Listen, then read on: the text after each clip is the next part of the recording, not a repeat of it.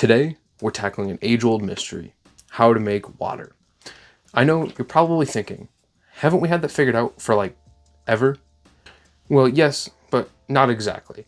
Today, we'll be making dechlorinated and distilled water for plant and mycological use. First up, dechlorinated water. Why? Because tap water contains chlorine. While chlorine is great for keeping our tap water safe, for us, it's terrible for plants and mushrooms. Chlorine's antifungal properties can stunt growth, which is the last thing we want for our Amanita muscaria project, or any plants really. Having chlorine-free water ensures that there's no antifungal residue that interferes with their symbiotic relationship with the plant.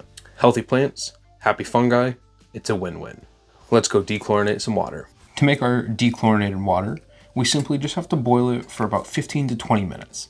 This process aerates out the chlorine, leaving you with clean, plant and fungi-friendly water. You can also let the water sit out for 24 to 48 hours and let the chlorine evaporate naturally, or use dechlorinating drops if you're in a rush. But boiling is quick and easy, and hey, it doubles as a warm-up for making tea. If you want to be extra sure, you can test your water with pH strips or chlorine testers. I don't have any of these on hand, but it's an option if you want absolute certainty. The water has now been boiled for about the last 20 minutes, and it is good to let cool to room temperature and transfer that to a container. Now let's move on and create distilled water. This is a must for liquid cultures, agar prep, and for misting your mushrooms. Tap water contains minerals and impurities that can mess with your mushroom projects. Distilled water is pure and perfect for mycological use. Let's go set up an easy at-home distillation method that you could replicate yourself to create some distilled water. Now let's create our simple distiller.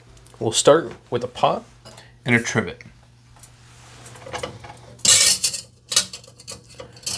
We can now place a heat-safe bowl on top of the trivet and fill it with about 4 cups of water.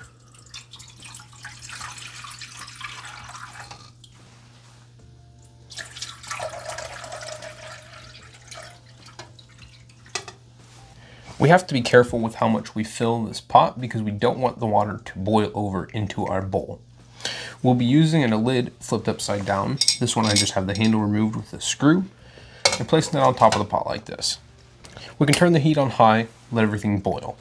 The condensated water will form along this lid and fall through the convex glass, through our screw, and drip into our bowl.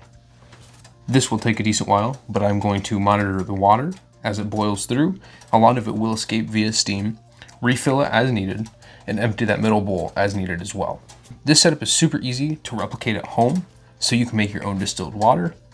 One day, I'll get a proper distiller, but for now, this works perfectly. Now that the distiller has run for a while, we can take our distilled water and move that into our jug.